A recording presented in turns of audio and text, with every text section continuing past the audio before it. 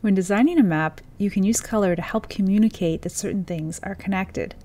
Hi, I'm Heather and I'm a cartographer. I've already shared 2 videos about choosing similar colors for similar things and different colors for different things.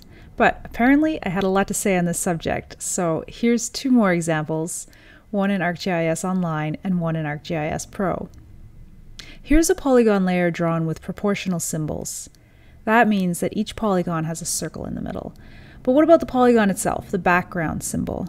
It's often shown with a thin gray outline.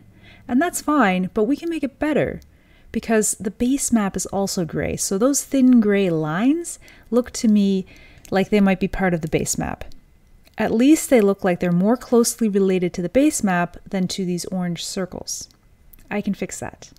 I'll click here to change the background symbol, and I'll change the outlines to orange. I'll keep them transparent so they're not too distracting. But now it's clear that these outlines and these circles are related. It's easier for people to recognize that they're part of the same layer. Similar colors for similar things is a great rule to apply to labels too. This map shows community council boundaries in 4 colors and polling districts with black outlines. It's not immediately clear which label goes with which area, but I can make the label colors match the symbology. On the ribbon, on the Labeling tab, I'll choose Create Label Classes from Symbology. I'll replace the current label classes and include the color.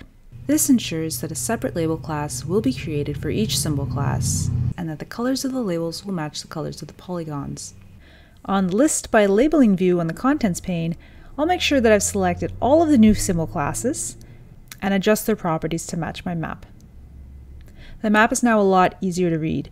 This is a green label, so I assume it goes with the green area. Here's another example. In places where the polygons are crowded, it might not be clear which label belongs to which one, but when their colors match, it's a lot clearer. So, the next time you have a map element that is associated with a symbol, an outline, a label, a pop-up, consider making its color match the symbol so people will know that they're connected.